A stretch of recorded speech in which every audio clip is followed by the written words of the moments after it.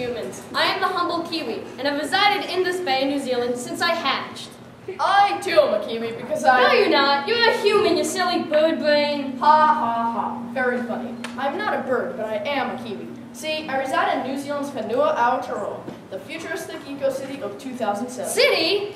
I don't see a city. It's right here. Take a look. Wow. I know on a bay, but where exactly are we on this sustainable island? We're on what the humans call the Bay of Plenty, near the Rutgers Mountains on the North Island of New Zealand. Who was that? That is Christopher Limeister, the chief transportation engineer who designed many of the infrastructures used in our city. And let me formally introduce myself. I am Adam Akabidi, mayor of the great Whenua Aotearoa. Seems like quite a large city. So, how many people live here? Approximately 300,000 as of the 2070 census, and is still growing fast. Additionally, the population is very diverse, as 14% of it is the indigenous Maori people. Wow, what attracted such a large flock? The conservation of nature, low taxes, clean energy, and the low pollution rates are the main attractions. Why are the pollution rates so low? Well, Whenua only recycles or composts its waste. Yes, approximately 95% of the waste is recycled, while the remaining 5% is composted. I know that sheep outnumber people 9 to 1, and New Zealand is the leading producer of wool for the city. And the manure, that definitely isn't pheasant. Well, the manure is managed through a process called anaerobic digestion, or more commonly referred to as manure to methane, or MTM. There it undergoes a process which turns the poop into leftover sludge and methane gas. So the sludge must be used as fertilizer in farms, and the methane gas must be used in fuel cells as a source of power. Exactly. That also ties into the second reason pollution rates are so low. We only use 100% green energy. Your city can't only run an MTM, so what are the other power sources? There's solar, wind, and mainly geothermal as key renewable options. Geothermal? Doesn't that produce minimal amounts of electricity compared to other alternatives? Usually yes, but since Whenua is located on the Pacific Rim of Fire, geothermal activity is at its peak, allowing for excessive energy to be produced. Why does your city need so much power? Because of the new transportation system, which had to be completely redesigned in 2050. What did the city do to the infrastructure? Well, first of all, we identified the problem. Over the past 50 years, we have experienced an extreme rise in traffic congestion, accidents, and unpredictable journey times. Then we learned the specs, which was how to reduce traffic congestion, improve safety, and improve the vehicle connectivity. Then we brainstormed solutions, which became the GPALs, PTP, and an emphasis on public transit, such as our SCVT. The PTP, our personal travel pilot, has an integrated holographic map that displays a view of the city's multimodal transportation system. Cool, but wait, did you say Kiwi Pals? No, it's GPAL. GPAL stands for Global Positioning Altitude System, and is implemented in each pod.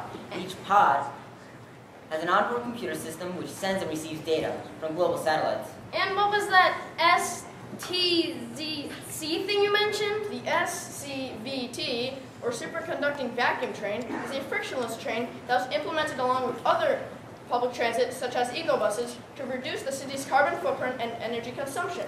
Then we learned the spec. Then we decided to design these solutions on a computer program to determine which was the most renewable. And what was the result? Well, after several tests and drafts, we concluded that it was very successful, and we constructed it in phases throughout the city. I'd imagine there'd be many problems, such as system crashes, power outages, and other weather-related incidents. Yes, however, all the solutions for those problems were solved with the implementation of backup computers and auxiliary power sources.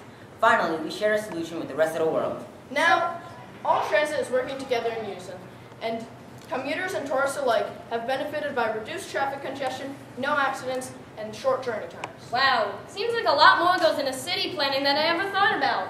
But what disciplines of engineers did you need to design this innovative transportation system and the city itself?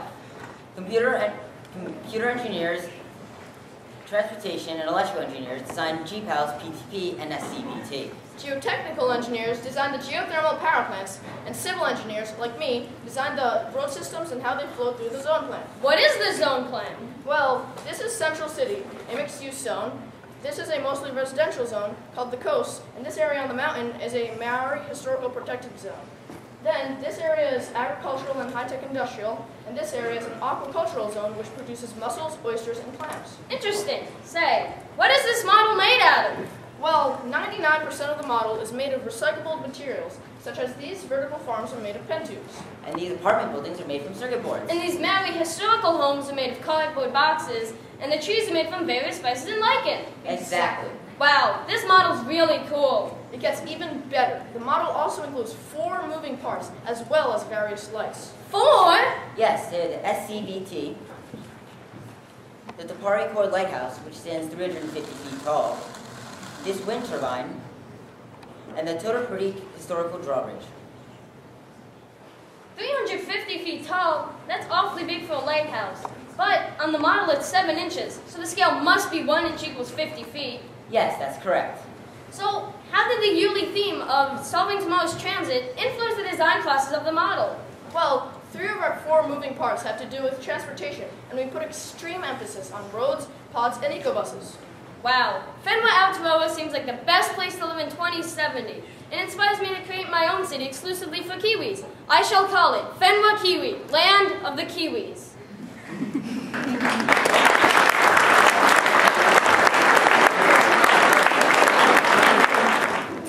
What's one concept from your model city that you would like to see implemented in your own city?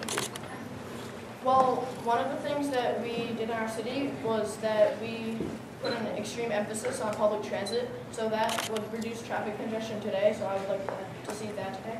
One of the public transit is the SCVT here. It's a frictionless train which can run at 150 miles an hour, and I'd like to see that put in today's society because it can get people across the city really quickly, and it's very efficient. And I like to see GPALs, the Global Positioning Altitude System, implemented in our city to prevent many accidents. Terrific. How much energy would your city require to run Rutgers?